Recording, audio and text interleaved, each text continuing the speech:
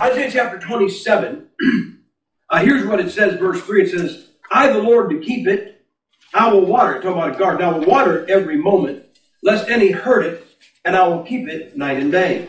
Fury is not in me. Who would set the briars and thorns against me in battle?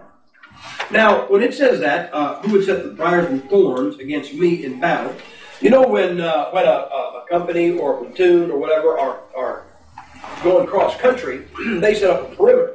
And if they're going to be there any length of time, they put out concertina wire. And that concertina wire is just not something you want to mess with. I mean, it is just waiting to cut you up.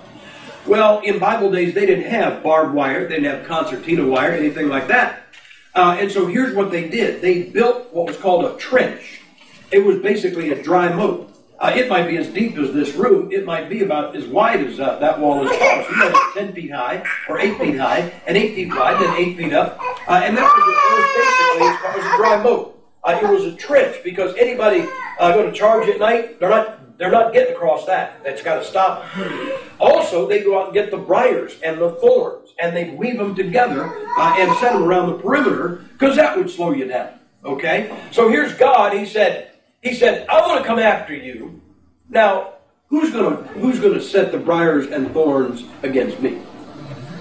Can you see God saying, I'm going to come after you, and He's coming after you, and here's some thorns and briars, and God, oh, well, yeah, guess I got to turn around. Now, I was reading this story about these two lions, the lions of man-eaters of Tsavo in Africa. The Brits were putting in a rail line, had all these natives working, and these two, I think it was called the Power and the Darkness, these two lions. In fact, they made a movie about that. How many seen that movie? What are you guys doing on the movie? I'd love to do that. Anyway, and I was reading this book about it. I haven't read the book. But anyway, I was reading this book about it, and it said that they have these workers, these native workers, in a camp. And they literally had big old briars and thorns all the way around that camp, because they didn't have barbed wire. And they said one of these lions low crawled through those briars, went up to one of the tents where one of those natives was sleeping, grabbed him by the waist with his jaws, and then used him as a ram to go out. Now that will leave an impression on him. That can ruin your whole day. And what he did with him after that ruined his whole night. But he said, who set the briars and thorns against me in battle? I would go through them. I would burn them together. Or let them take hold of my strength, that they may make peace with me, and he shall make peace with me. Let's bow our heads. Let's talk to the Lord. Father, it is good to be saved. God, we thank you, Lord, for this nice day outside. It's been cold. It's been pretty nasty, and I guess it's going to get nasty again. But Lord, we thank you for the sun. We thank you for a little bit of warmth. We thank you for that. God, we thank you again that we can be in this church because we want to be. We can hear your Bible because we want to hear it. We can get together and have fellowship. We have plenty of food. You have still blessed this country. We're still enjoying your blessing. And Lord God, I fear for the day that you would ever withhold your blessing. I don't even mean curse our country, just withhold your blessing. And our lives will change radically. So Lord, here we are, and I ask you now, Father, please speak to the hearts of these individuals, God. They're here because of you, and I pray, God, they get something from you. And I pray somebody here, Lord, get something that will help them down the road for thee. In Jesus Christ's name we pray. Amen. Amen. Now the situation here is a man at war with God. Well, I'll tell you, buddy, you want to pick a fight with somebody, God is not the one you want to pick a fight with. You don't want to pick a fight with somebody and just think, and it's over. That is just how it is. And so, here's the picture. The picture is that God, that this man, this individual, is at war with the God of heaven. You say, who in the world would be dumb enough to be that way? You. I'm sorry, but even in our churches, we have people like that. Something got you mad at God. Something got you cross at Him. And you know what you need? You need what it says here. You need to make peace with God. Now, when two nations go to war, or when two individuals go to war, let me tell you why we will never have peace in Iraq. The object of a fight is to break the will of your adversary. Remember the old days? You say uncle and I'll let you up. Saying uncle was they were breaking their will to resist you. You don't have to kill your enemy. You've got to break their will. Could you explain to me how this nation here went to war with two of the greatest military powers in the world at the same time? Hey guys, those Germans and those Japanese were not a bunch of camel jockeys who could only shoot holes in clouds with their rifle. So when you go to war with somebody, I'll tell you, you win. You kill them. That's right. Or how do you say stop the war? You kill them. Or they kill you. Or you surrender to them. Or they surrender to you. That's it. The Japanese, we beat them up until they surrendered. You know how they surrendered? It was unconditional. They surrendered. Those Germans surrendered. It was unconditional. And so, if you're at war with God today, let me explain something. You're not going to kill him. I mean, that's an option. But that's been tried. I mean, Isaiah chapter 14, verse 12, somebody got more power than you and smarter than you, thought that he would throw God off his throne and sit on his throne in his place and say, I shall be like the Most High. Lucifer thought that he would kill God and replace him, and Lucifer couldn't do it. I got news for you. You'll never do it. Amen. So you're not going to kill God. Do you want God to kill you? Then the other option is God has to surrender. Can I ask you a question? You think you're going to make God surrender? I mean, you're going to make God surrender? You're going to make somebody surrender that doesn't even know what time is? You just I'll just wait. You'll wait. You will wait. You'll wait to somebody that a day is like 1,000 years. 1,000 years like a day? I mean, come on, guys. You know what you might say? You say, well, I'll hold off for 25 years. God says, okay, I'll just hold off for one day. And after about 25 years, God's going to say, I surrender. So the options are for us to kill God, or him to kill us, or for him to surrender to us, for us to surrender to him. And that's what we'll talk about today. Now let me tell you why you might have a problem with God. You say, oh, preacher, we love the Bible, man. We're straight on the book. We love the Lord. But even in a crowd here, there is somebody whose jaws are a little bit tight toward God. There is something in your life has not set well with you. Something has upset you with God, and you are not at peace with God. Now, some of it is not your fault. I don't think that sin can ever be said it's not your fault, because if it's not your fault, it's not sin. But not all of the problems you have are your fault. And have you ever heard this term? And it's a valid term. A victim of circumstances. Yep. You say, what is that? Well, that's when you buy the house and then find out that it's riddled with termites. Really? I mean, that is not your fault. Some people are a victim of circumstances. Sometimes it is problems with your family. I don't want to know your woeful family problems. I don't want to know about your dad. I don't want to know about who didn't love you, who didn't treat you right. My dad didn't love me, guys. I was born 2 years after my parents' last child. I have a sister 6 years older than me. I had a brother 2 years older than me. And when my parents, when they had my brother, they said, that's all. They got rid of all the baby clothes. Ladies, they got rid of the diapers that you washed. Okay? I mean, you wash these diapers and you got to dig paper and plastic out of your filter on your dryer. But, they got rid of all the playpens and all the baby furniture, all the toys, all the diapers. They got rid of all that stuff. And 2 years later, I came along. I was what was known in 1950 as a surprise. Today, I would be an abortion. Now you got to admit, guys, don't you think surprise is a better word? Yeah. You've never stepped into a dark house and a bunch of people, all of a sudden the lights came on, balloons were there, party hats, and everybody jumped out and went, abortion!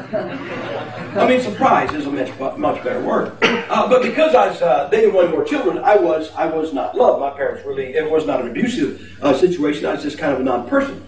And I tell people, so my father didn't love me. You know why? Because my father had good taste, that's why. When I think about me, I don't even like me that much. But maybe, guys, maybe there's just something in your family that just was not right. And maybe there's something in your life, something in your past, something in your family, and it is not your fault. Can I tell you something? I'm sorry. I'm sorry if your family life was not a good one. I'm sorry if there's some bad thing back there that you need to put behind you. But I'm telling you, it's not your fault, all right? But you know what you say? I didn't have this coming. I didn't do this to myself. I didn't have this coming. And you tend to blame God because you know what you know? You know God could have stopped it, don't you? You know God could have rescued you somehow or stopped the person that was doing it, whatever the case may be. God could have rescued you, and just a little bit, there's just a little bit of anger toward God because God did not come to your aid. When I say victim of circumstances, maybe it's a marriage. we were talking at the end of the service about my book called Living with Pain. And whenever I talk about it, I always have to explain it. I hold up this book called Living with Pain, and then I always get the joke, did your wife write that? And I tell them, no, obviously she didn't. It's only this big. I said, it's entirely too thin. I said, my wife is working on a 2-volume set called Living with the Pain. But I don't think anybody ever said, let's get married so we can be miserable. Let's get married so I can go out on you, or you'll go out on me. Let's get married so you can beat me regularly, okay? I don't think I've ever met a young lady who says, man, I hope I marry a soak. I hope I marry a guy that, he beats me on a regular basis and goes out. I don't think I've ever met a young lady that wanted that. And that does happen, but that's not what she thought marriage was going to be. I don't think I've ever met a guy who said, man, I hope I marry somebody that everything she makes is a burnt offering. Let her one claim to fame, she won the bonbon eating contest, has remained in practice or training ever since. Nobody has ever wanted to say, let's get married so we can have a bad marriage, but having a bunch of them turned into that. Right. And I know we say, well, it takes two. It doesn't always take two to fail. There can be some problems between both of them, but I'm telling you, it could be that one person is just doing as right as they can, and the other person, it just decides that all of a sudden they just want to go off into the world and live another life and be another person. And you say, yeah, you know what? Our marriage was fine, and then this came along, and I didn't have it coming. I agree with you. I'm not telling you it's your fault. I'm telling you today you're a victim of circumstances. But here's the problem. You know God could have stopped that. You say God could have kept them, from wandering, and God could have taken care of our marriage, and God could have taken care of our problems, and just a little bit inside, it makes you a little bit mad. Hey, maybe it's victim of circumstance, maybe it's family, maybe it's marriage, maybe it's just you. Now, you guys know who Don Knotts was. Don Knotts, here, wait a second. There. Don Knotts. Nobody ever asked Don Knotts to be a superhero in a movie. They might ask him to be a bowling pin, but nobody ever asked this guy to be Don Knotts always, to me, was the human equivalent to a chihuahua. Who wants a dog that barks and then shakes for 30 seconds because it scared itself? But Don Knotts was a funny man. He was really a funny man. But I'm telling you guys, nobody ever asked him to, be the macho guy in the box or anything else. And one time he was doing an interview, and somebody said this. They said, "You're very funny." And they said, "What makes you so funny?" And his response was this. He said, "Well, it helps when you look like this." Oh, wait a second. You think that ever bothered him?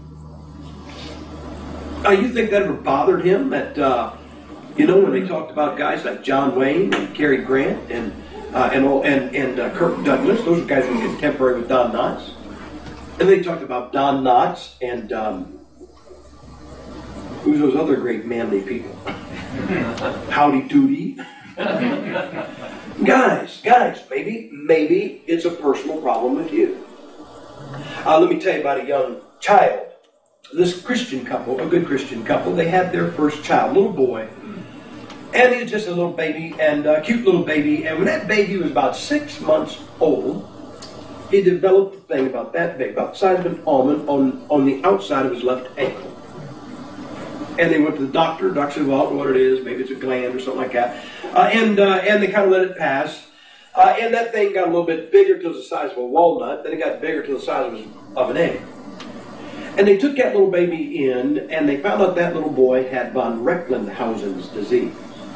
Von Recklinghausen's disease to you is called elephantitis. And that left leg began to grow faster than that boy's body. And before long, his ankle was about that big around.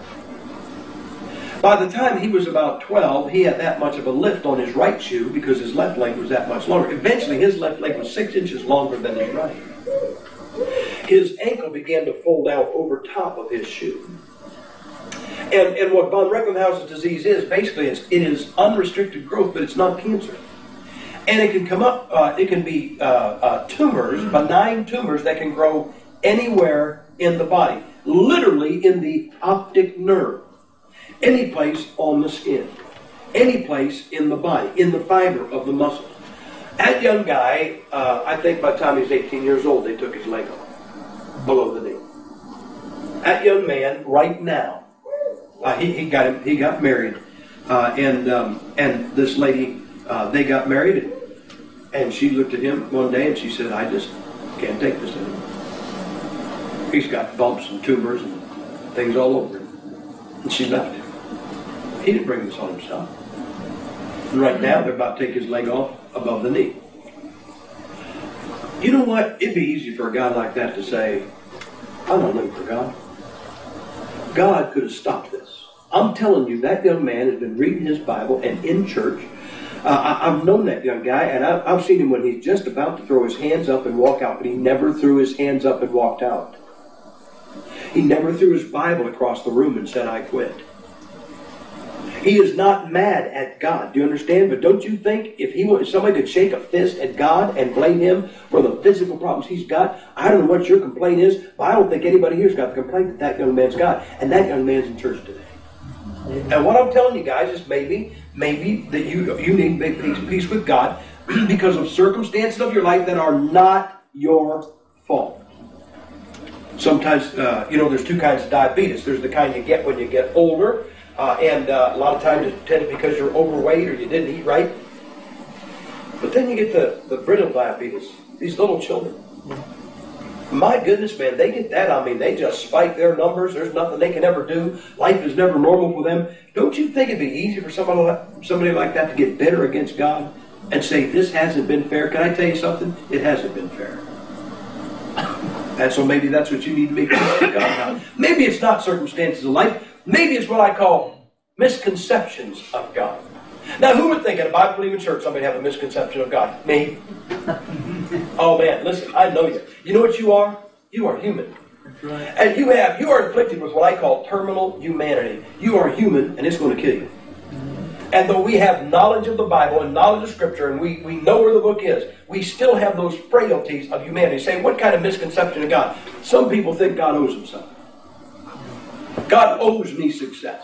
You have no idea, over the 40 years I've been saved, how many businesses I've had guys say, "Will you come, we're starting a business, and will you dedicate this business to God?" Now what that means is God's going to make me rich. Mm-hmm. Oh yeah, they'll think, if I dedicate this business to God, it's going to fly, and I'm going to just make money hand over fist, and I guess I'll just have to force myself to take it on.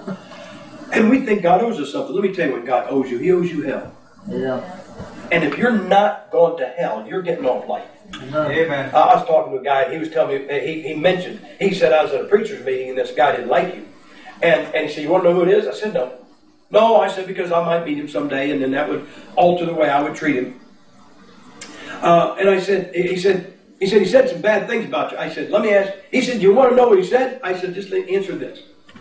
Did he say I deserve hell?" He said, "No." I said, "Then I got off light." Mm-hmm. I don't care what the guy said. Amen. Nothing compares to the fact that I am telling you right now.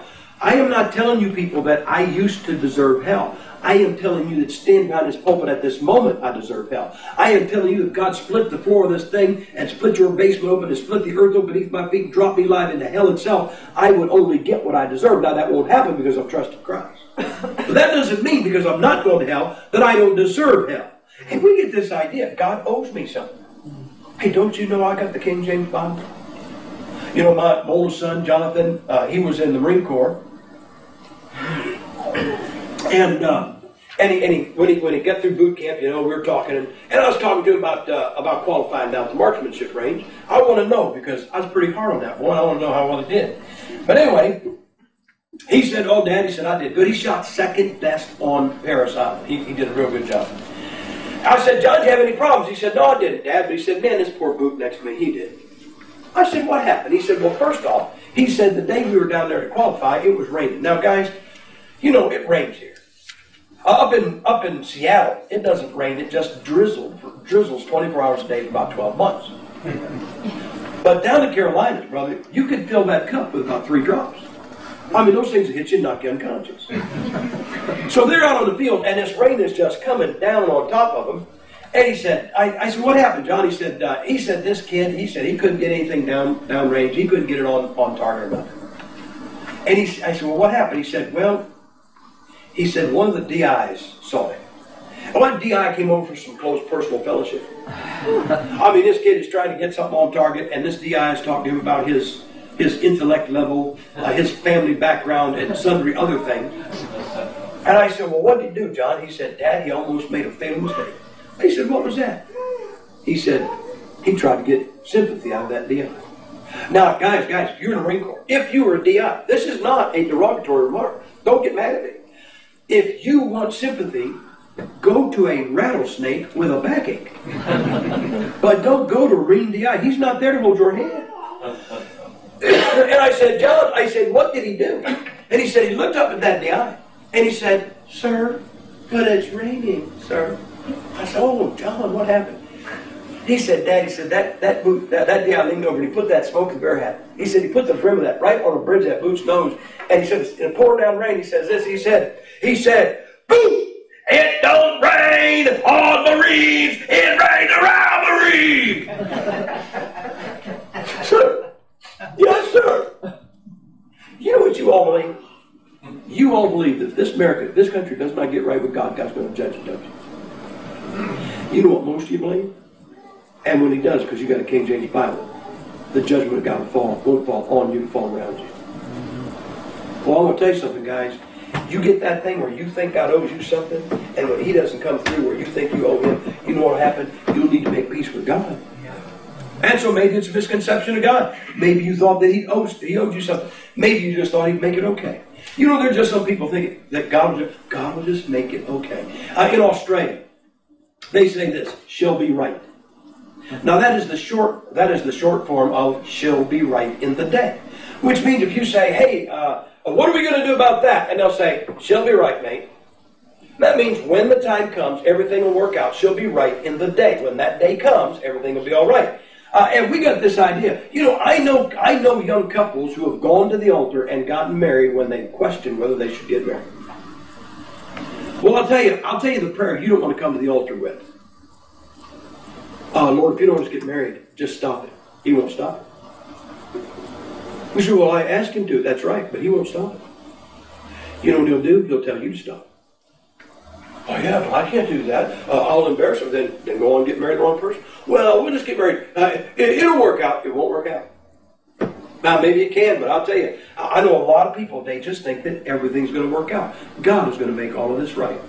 You just go bounding through the brush and stumbling over in your own stupidity and make every blunder on earth, and God will just make it all right. And then you know what happens? God doesn't make it all right. God doesn't come through. Listen, God is not supposed to come behind you like you're some draft horse and he's got a broom and a dustpan and sweep up every mess that you made and make it all right. And maybe I'm talking to somebody, you had some things, maybe it was your stupidity, maybe it was your naivety, whatever the case was, that you marched off, boldly into the fog, and it didn't work out. And you say, well, I think God could have made it okay. I think God could have made it okay. I just don't think he has to. Maybe it's because misconception of God, you thought God was going to make you rich and famous. You know, if the lotteries have hurt our country in any way, you know how they've hurt it? Everybody in this country is looking for windfall wealth. You know, my dad's generation was this. My dad would say this to an 18-year-old kid. You work for 30 years, kid. Get a job and work for 30 years. When you're retired, you'll have something. My generation would say this to an 18-year-old. Get a job and work for 30 years. When you're done, you'll have something. But let's not wait 30 years to take a week off. Let's go have a little good time every now and then. Go fishing once or twice a week. Here's what I want you to do. Go walk up some 18-year-old outside of high school and say, hey, kid, get a job and work for 18 years, for 30 years, and at the end of it, you'll have something. You know, he'll look at you like you just stepped off flying saucer. He'll say, are you kidding? 30 years? You want me to wait? Don't you know I'm going to be on American Idol? Don't you know I'm going to be on Survivor? Don't you know that I'm working on a computer game and when they buy it, I'm going to be a multimillionaire? And we now have raised a generation, and the entire generation is looking for windfall wealth. These lotteries, they all made people think that next week I'm going to be rich. I'm going to tell you something, bucko. Anybody who thinks they're going to be rich next week is not going to work this week. Amen. They are not going to work this week if next week they're going to hit it. And they don't hit it next week, but next week they will. And they don't hit it that week, but next week they will. And they spend their entire life looking for the windfall wealth. They're playing the lottery. They're trying to get on some TV program. Now I know you guys aren't going to play the lottery. You're hoping somebody rear-ends you. I mean, you're going to fall out on the highway, grabbing your neck, saying, man, how bad are you hurt? I'd say $5 million worth. That's right. We're all looking for windfall wealth. We're all looking to be rich and famous. Why would you want to be famous? Take a look at whenever they got a camera someplace, and look at the fools in back of that camera mugging for it. You'll see some guy, there's a big old building on fire, and he's for the news guy, and he's reporting, and somebody go, step out behind him going, and then you'll see this. You'll go,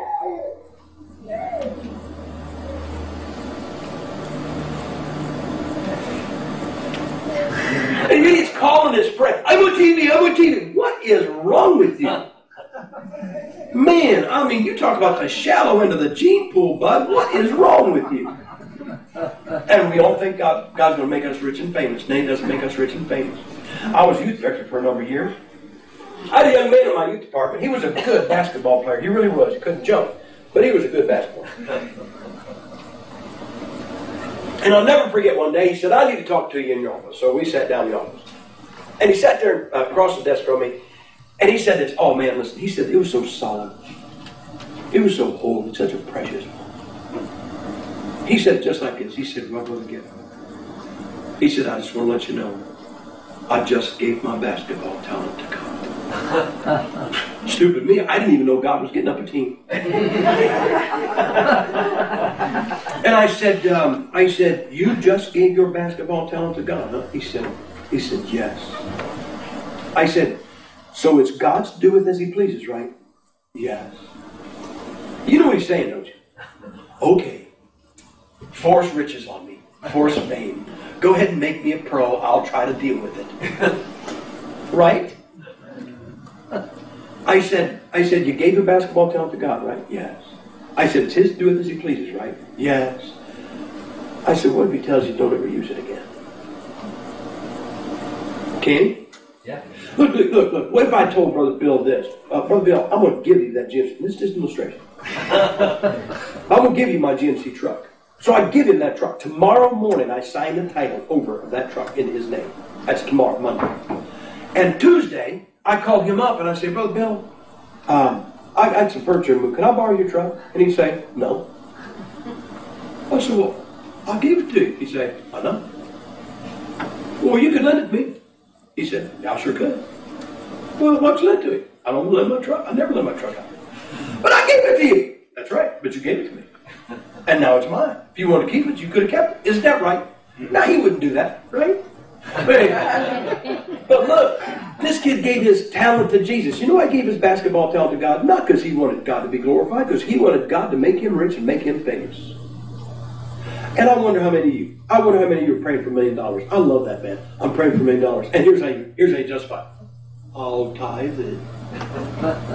Now let me tell you something. I like Jim Bradley. I've known Jim for 25 years. Jim, is it okay if I give you $1,000? Okay, I'm going to. I'm going to give Jim Bradley $1,000 as soon as you give me $10,000. See, if you give me $10,000, then I'm going to give you $1,000 back. Now, don't you think Jim can figure this out? I mean, can you guys stop and think about your please give me $1 million prayer? You're telling God, doesn't God already have the million? Because that's who you're asking for it from. He's already got the $1 million, and you're trying to what? Carrot on a stick? You're going to fool God into giving you $1 million because you promised to give him $100,000? He's got to lose $900,000 to finally get $100,000 out of you. Are you out of your mind? Come on, man. This is God. I mean, you don't even have to be God to figure that one out. I'm a dirtball and I can see what's wrong with that. Guys, you know what you thought? You thought God would make you rich and God would make you famous and God's going to give you $1 million. And you thought by now everything would be different, and it hasn't. But you know what happens? In here, there's a little bit of anger. Just a little bit of bitterness. God could have blessed me more than this. He could have blessed my business. He could have blessed my endeavors. Hey guys, maybe your problem today is not a victim of circumstances, and it's not misconceptions of God. Maybe it's just old-fashioned sin. You know what the new thing in our churches is? Sin is not new in our churches. It's really not. There's always been sin. I don't even know that there's more sin. I don't know that there is. But you know what the new thing in our churches is? It's kind of like this. A man would come up to the pastor, Brother Bill, and say this. Brother Bill, sure, I shot and killed that guy, but why do I have to give up my Sunday school class? Yeah. None of us can understand that there should be any responsibility for our actions. I'm talking about even the older folks. It is like I should be able to do anything I want. It's just not fair. You know what the mantra of the world is today? Don't judge me. Yeah. You know, this Britney Spears has a younger sister. When that girl was 16 years old, she had a child out of wedlock. We called that whoredom when I was a kid. When I was lost. Don't say to tell me I'm a self-righteous Christian. That's what we called them when I was lost. So you got this 16-year-old girl who is immoral and ends up having a child out of wedlock. Don't say it's not her fault. She was there when it happened. It has to be part of her fault. And I'm watching CNN as they're reporting. I don't care about this girl. I don't care about her sister either, okay? But this announcer on CNN said something about this girl. You know, she's 16 years old. She's having a child out of wedlock. And he says, no, we're not judging her. I thought, why don't you? That's exactly what's wrong. A girl will do something like that, and CNN won't say there's anything wrong with that. You go out and tell somebody they're going to hell, you say that Muslims are not saved, and boy, they'll judge you in a heartbeat, won't they? Yeah. Amen. And you know, the whole thing is I don't want to be judged. You know what we want? We want to sin and continue the status quo. Right. And you know what the problem might be, guys? It just might be your sin. I don't blame somebody for your sin. It's not your dad's fault. It's not your mom's fault. It's not your preacher's fault. It's not your husband's fault. It's not your wife's fault. It's not your parents. It's not your children. Look, if you want to go sin and don't have anybody to blame, if you really want to and you're desperate, blame me. I mean, it won't be my fault. And I can shoulder it, buddy. I mean, you just blame me. Blame anybody you want. But I'm going to tell you whose fault it is. It is the person who looks back at you from the mirror every time you look at it. And maybe it's just some sin in your life. And when the judgment came on that sin, you thought it wasn't fair. You know why? Because you saw a world that gets away with murder. I heard about a guy in California beat his mother to death with a club and got 10 months probation. Say, you ought to kill him. Yeah, you told the judge, right? Yeah, they ought to hang the judge and the guy that killed his mom. And you see people that, you know, how many times you allowed something in your life, and you know why you allowed it? Because you knew somebody that allowed it in their life, and they got away with it, or they got off light. Can I tell you something? Don't you say God's judgment on your sin has been too harsh. God's judgment on your sin was to go to hell. And if you're not going to hell, whatever you get, you're getting off light. Now, I'm going to tell you how to make peace with God. Kill it. But I don't think that's going to work. Do you want him to kill you? Because that will bring peace. But I don't think you want that. Okay, get God to surrender. Get God to run up the white flag and say to you, all right, I surrender, whatever you want. But I wouldn't hold my breath until that happens, Buckeye. So that leaves us only one option. You know what that is? That is for you to get out your white flag and bow your knee and say, I surrender. I told you, the object of war is to break the will of your enemy. Can I ask you a question? Come on, man. I'm talking to some people. I don't think you're stupid. I don't think anybody in here is stupid. Do you really think that there's something in you that you're going to carry the day with God and you're going to break his will? You're going to wear God out. You're going to wear God down. You're going to get God. You're going to besiege God until he finally says, okay, I give up. I'll let you have what you want. Because if you think that, man, you've been smoking your breakfast. You know what you need to do? You need to surrender to him. I told you, those Japanese in World War II. I like to hear about this hand-wringing God.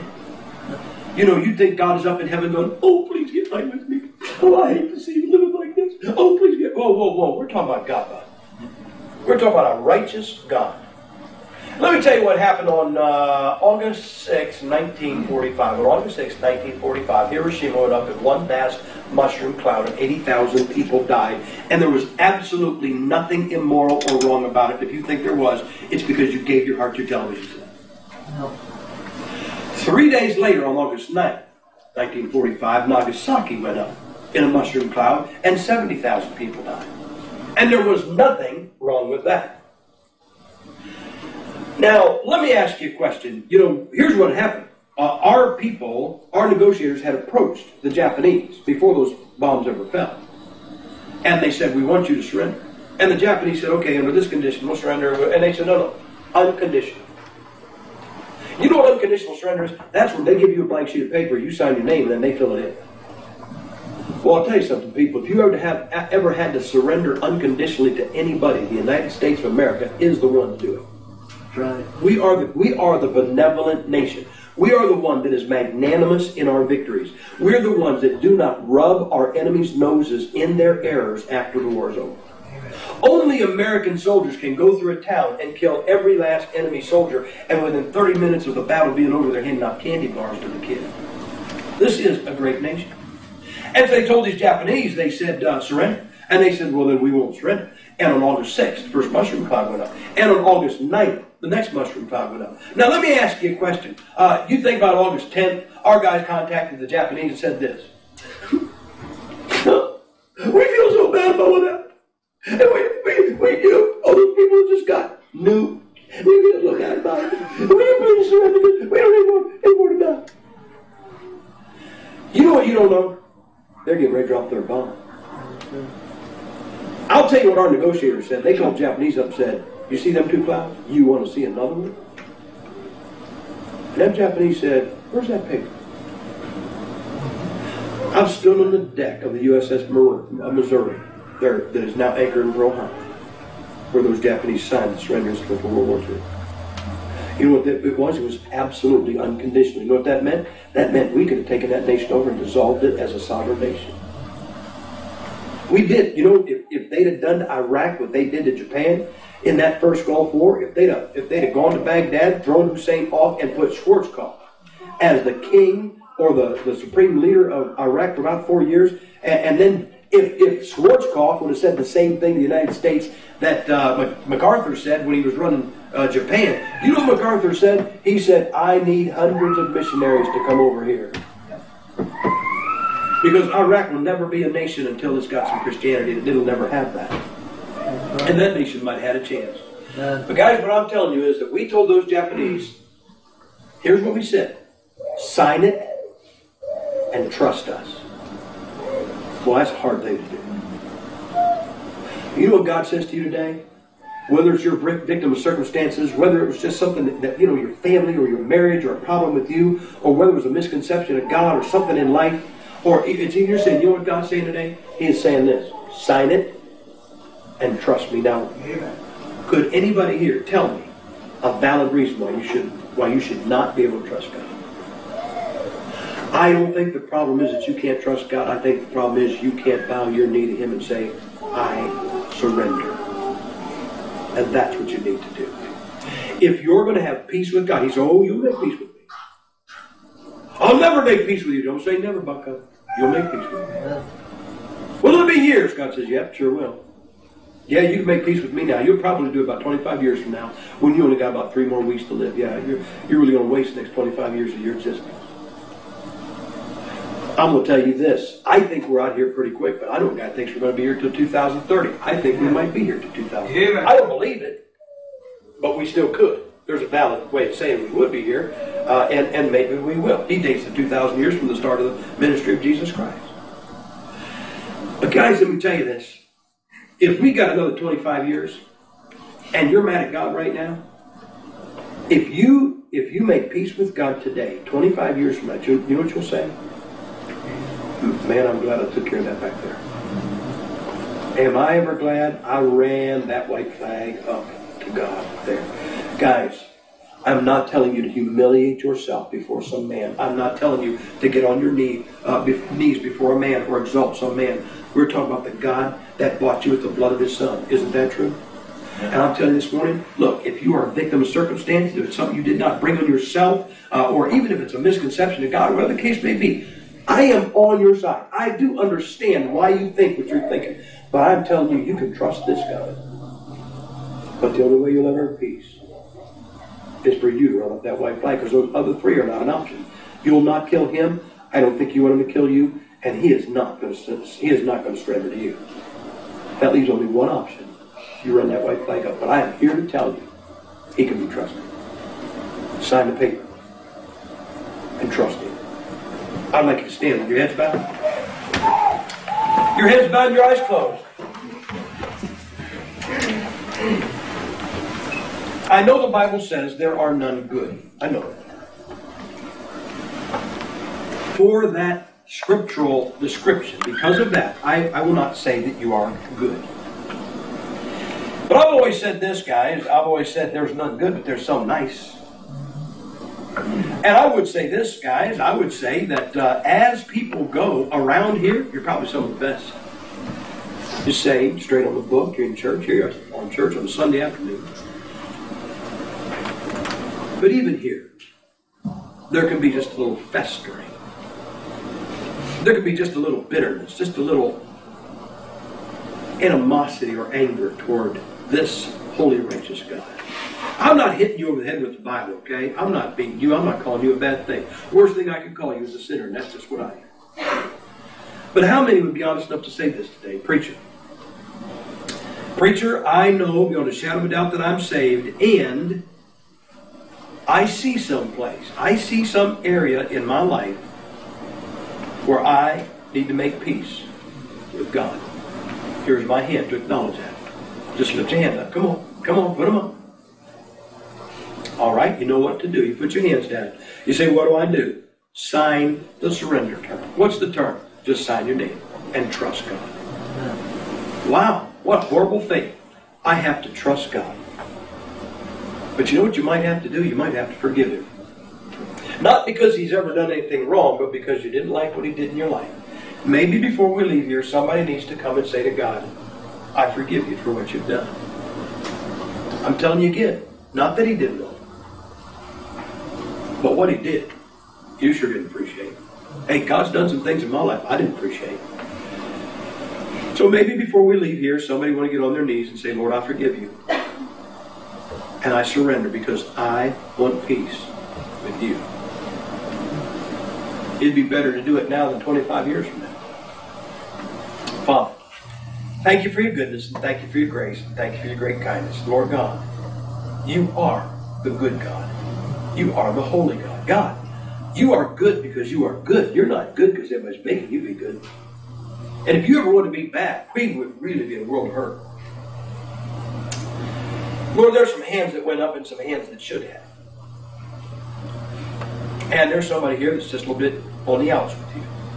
And I am not calling them a name, God. I am not going to say that they are vicious or wicked or anything else. There have been some things in their life been tough and heartbreaking. And they feel that you could have made things different. And you could have, but you did not. And what they need to do now, God, is to forgive you. Not that you were wrong, but because you did what they did not appreciate in their life. And then they need to run that white flag up and just trust you to take care of everything from now on. And how could that be a bad thing? To surrender to God and trust him. And so I hope somebody makes peace with you today. In Jesus Christ's name I pray. Amen. With your heads bowed and eyes closed.